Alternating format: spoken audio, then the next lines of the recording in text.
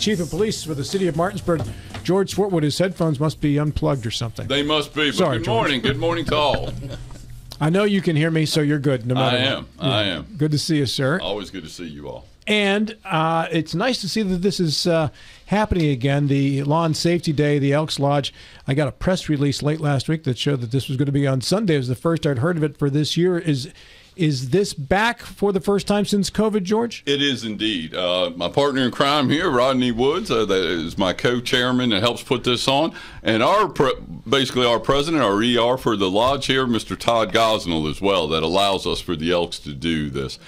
This is the first time since COVID hit that we could assemble a big of group as we do for this and put it on. So we're kind of excited about it, and it was a great time. Tell everybody what Lawn Safety Day is about. There are a lot of folks who have moved to the area in the last 2 years and weren't familiar with this, would not be familiar with it because it hasn't happened since COVID. Well, to tell you the truth, what it was is Rodney and I looked at it a long time ago. Our lodge was doing this before we ever took it. And Rodney, how long have we been doing this now? You have to grab that mic and bring it to you there, Rodney, too. 27 years, George. 27 years that he and I have been putting it on. And what it was is we saw a need and a want to give back to the community. The Elks motto has always been Elks Care, Elks Share. So we wanted to share our thanks to all law enforcement, all safety personnel, all firefighter personnel, to just say thank you for the job that never ends, is ceaseless, just to say thank you for all you do in this community and to recognize them, to provide them a dinner, to provide them a plaque, some accolades from their peers, and basically a pat on the back at no cost to anybody else but the lodge, and we truly appreciate it, all of them, and we love doing it. And Rodney, how do these folks get nominated and awarded? Well, we send an invitation to the commanding department chairs throughout the Tri-County area. We represent actually Morgan, Berkeley, and Jefferson County, and those whether it be the sheriff or state police commander, select based on the work that those officers have done in the past year. And there are some such touching stories that come, and only those commanders know what these men and women are doing on a daily basis. And so we accept their nominations, and then we bring them together for a wonderful evening of celebration. And Todd, grab the mic and move it towards you and tell me what your role is in all of this. Well, basically, I'm in charge of running the lodge as of right now, and we're really involved with youth activities. We still have like $30,000 that we spent out in communities, like youth, to veterans, to soccer, hoop shoots, and stuff like that. We're really big in the youth. Was 2019 the last year you were able to host this? We actually hosted it in 20, but we were unable to have the banquet. So we prepared all the plaques, and then the chief and I distributed those through the Tri-County area to the officers, but not in a group format. But 2019 was the last banquet. The last time we got together, yes. That's correct. Okay. Bill? Yeah, I noticed around 30 people that you have on your list. And looking at the list, they're very impressive people. Some which we know, we hear of quite a bit, but others we are less familiar with. But I know several of them, and they're all very, very deserving people. I guess they have one thing in common: they put community first, and they're always going to be looking out for their fellow man and the community. You know, it's an interesting comment, Bill. The men and women who work undercover, actually, this community knows very little, if anything, about. And when we do have the program, we really don't display their images, because for their families' protection and for the community's welfare, they're doing wonderful work, but it's behind the scenes. And this gave us an opportunity in a limited environment to acknowledge that. It's always dangerous and it's unfair to mention one person in particular, but I'm going to break that rule because you have Mike Lang, who's in charge of court security. I don't know if there's not many people in the county that works harder for the county on so many different fronts as what Mike does. So I'm glad you recognize it. Well, he was one of the presenters to recognize his person. Yeah. But I will have to tell you this personal story, Bill. When he got up to speak last night, he pointed his finger at me and he said, "I went through Rodney Woods' correctional program." and he did. Yeah. And I just thought, of course, I knew you all had a good relationship. Yeah. Good man. One of the things, the part of that story that he's not saying that I really thought was touching is that, and I agree with you, sir, Mike is just a tremendous person. He's also one of our civil service commissioners as well, so he takes a lot of roles on in this community. He's just a class act and a great guy. But when he was talking, he said, he talked to Rodney later at one point, and he said, Rodney asked him, said, well, did you do it? And he said, well, I don't know about that, but I certainly remember it. John Gilstrap. I'm looking at this program, and it's such a broad field, everything from the U.S. Attorney's Office to the 167th Airlift Wing, as well as police and fire. What was the criteria for nomination to be a part of this? Well, usually as chief of police, we pick our most standout officer. That's what we do. Or a civilian. We can use civilian. It's not necessarily a Valor Award. No. It's for the most standout officer that does something above and beyond just answering calls and going to service. What it is somebody that just excels in their field at what they're doing. Ours was Patrolman Dalton Kondo. He's a canine officer that we have. And I got to tell you, his numbers were just phenomenal. He's slaying drug dealers. I mean, he's just going out after them day in, day out, with his dog, with search warrants, with the task force, with patrol, and with our CERT team. He leads the rest with our CERT team that's out there. And he's just a tremendous officer. So that was an easy one. And the officers around me, my lieutenants and captain, they agreed with it. They said, absolutely, he's by far the standout for today. But we saw so many good people there. The FBI talking about the task force, talking about one of the things Jeff Caesar, and he's supervisory special agent in charge. He's out at the task force as well. He said all of the awards, accolades, and plaques that the FBI could give to somebody pales in comparison to what the Elks does with it. This is more accepted. This plaque, this award is more accepted by our people than anything we could give them. He says they'd rather have this than something from the FBI, and I thought that was really touching.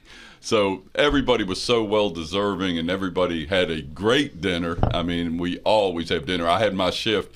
I had the shift that was working for MPD. I said, stop in and eat, and they did. Several of them came in and ate, so that was really good too. So we got to feed everybody, and we really enjoyed that. Rodney, what's the plaque that you have there?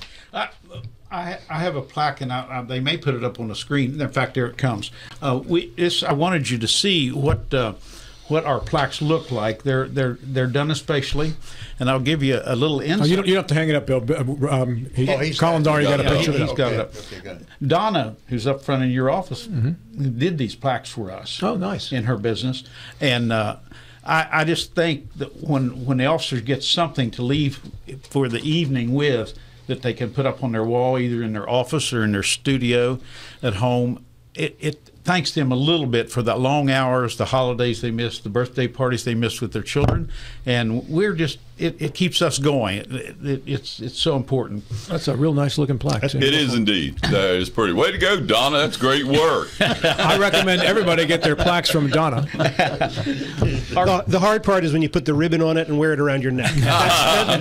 Weighs you down. George, you want to Rodney? You want to run through some of the winners from the dinner? Well, I will. I will say our guest of honor last night was William Ilfeld from the U.S. Attorney's Office, and he did our keynote comments. Did a really nice job.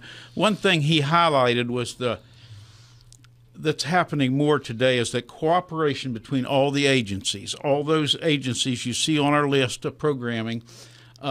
Sometimes in the past were on their own, but now they're calling each other back and forth. He said, when something happens, the task force can get involved, the state police can get involved. City of Martinsburg has a tremendous detective base, and they're solving crimes quicker. He also acknowledged the danger on the streets nowadays, the weaponizing of the bad guys, for lack of a better word. Certainly. Is such a... It's a danger to the officers and to all citizens. You know. Hey, we've got about 10 minutes, so what I'll ask you to do is go ahead and read the names in their category, and then at the end, if you want to backfill a couple of stories that particularly moved you, Rodney, please do. But I would tell you to save the stories till the end, though. Okay. Kondo Patrolman Condo from the City Police was recognized. Senior Trooper Tom Bryant from over in Berkeley County, Trooper Stephen Ross from Jefferson County, and Sergeant Sam Smith from Morgan County. The United States Assistant Attorney General Laura Omps Botticher was recognized for her work using wire services. Corporal Derek English, Corporal Tom Funk. English was from the task force. Tom Funk was from Berkeley County Sheriff's Office. Deputy Joshua Weaver was recognized by the Jefferson County Sheriff. Administrative Assistant Rhonda Michael, was recognized by the Berkeley County Sheriff Casey Boer. Deputy Court Marshal Ron Avey was recognized by the court security system. I think that was Mike Lang did that. And firefighter paramedic Jimmy Miller was recognized from the Martinsburg Fire Department. And firefighter Bradley Crow was recognized by the Berkeley County Fire Department. That's the first time we've been able to recognize someone from the Berkeley County Fire Services. Eastern Regional Jail, Sergeant Juan Yancey was recognized. The 167th, a very valuable part of our community, recognized Staff Sergeant Jesse Trejo, who, by the way, is assigned overseas currently, so he was unable to be there, but I'll go down to the base later today and make that presentation to his commanding officer. Corporal Charles Lynch was recognized by the City of Ranson's Police Department, and Corporal Jonathan DeSarno of the Charlestown Police Department. Now, Rodney, I noticed that's the first Italian that got on there as a recipient. I'd like to see more representation next year. Well, it was a split vote, Rob. Hopefully next time my vote can break that tie. All right, now you had the next page. You had some testimonials and awards, recipients and such. Are there other on this page you need to get to? If you want to refer to the they are the persons that presented the awards to it or picked up the things. Myself was one. Chief Court Marshal Mike Lang, Chief J.D. Hummingbird from the Fire Department, Chief Marty Roberts from the Berkeley County Fire Department, and Colonel Strider Weemay. I care so much for him out the Eastern Regional Jail. Hey, keep your head up, keep in the fight. I know you're understaffed, but keep going. And I got to put out a few words to him. Master Sergeant Sean Green from the Airlift Wing. Chief Robbie Roberts had someone stand in, another officer. I had, I believe, Sergeant Sigilinsky stand in for him to give the presentation. Did a great job. Chief Christopher Kucher, and from the, what is that, Ranson PD? No, I'm sorry, Charlestown PD. Those were just some of the persons that presented the awards, but it was such a great evening, and everybody was so happy and pleased with it. And one of the things that touched my heart is that Sheriff Casey Boer, we've known each other the whole time when he was here. He's actually got more time on than me. And when I looked at his sleeve, I said, 45 years? He said, 45 years. I said, I'm just a pup. I'm just a pup. But he kind of broke down and told a little story about myself and him. And so that was very heartfelt and very heartwarming. But all the best to everybody there. Everyone who was received an award is so deserving, and their half units, their girlfriends, their boyfriends, their wives, their husbands that stand by them through all thick and thin that often don't get recognized. They need a shout out too, but it was just a great evening. You know, something we don't do enough of is to say thanks to these people, and thanks to you folks for saying thanks to these very deserving individuals. Thank you. And thanks for Donna for doing such great plaques. Way to go again, Donna. Trophies Plus. Get in touch with her at Trophies Plus. And some of the remarks from some of the recipients or their stories in terms of how they got these awards, Rodney or George or Todd, any stories stand out to you? Well, one of the things that I kept hearing was a dedication to the job that the chief would not have to say, I need somebody. He just mentioned it, and they get in line. These are the cream of the crop, but they're also representative of hundreds of other officers and service providers out there that will jump when the fire alarm goes off or an ambulance call comes in. Some years ago, I had a medical emergency, and the ambulance attendant that showed up had gotten a plaque from us the week before. I reminded him of that on the way to the hospital. So it's a community it's so ingrained, and I've heard Mr. Stubblefield say this community is so giving, and he's right on. And he's traveled the world, and I've had an opportunity to travel widely. Our community is blessed to have these quality officers on the job. And I believe I've been a member of our 778 Elks Lodge for probably 29 or 30 years. So, Todd, I'd just like to say thank you to the Elks and everybody that helped put this on and for allowing us to put this on. It means so much to our community, our families, and I hope it continues in the future. Thank you, George. Grab that mic there, Todd. Thank you, George. Appreciate that, and we're glad to do it. Todd, how do you become an elk? Come see me. Why did you decide to become an elk? Why did I? Basically, because of my father. He joined, and then I got involved, and I'm enjoying being an elk. So, just stop in our lodge, and we'll get you signed up. What kind of service projects do you folks do in the community, Todd? Service projects. Besides, obviously, this great dinner. Hoop shoot. Yeah, hoop shoot, soccer shoot. Fishing tournament. Fishing derby. What else? There's so many. Veteran salutes. Veterans. We do it a lot, and we donate a lot of money out to charities.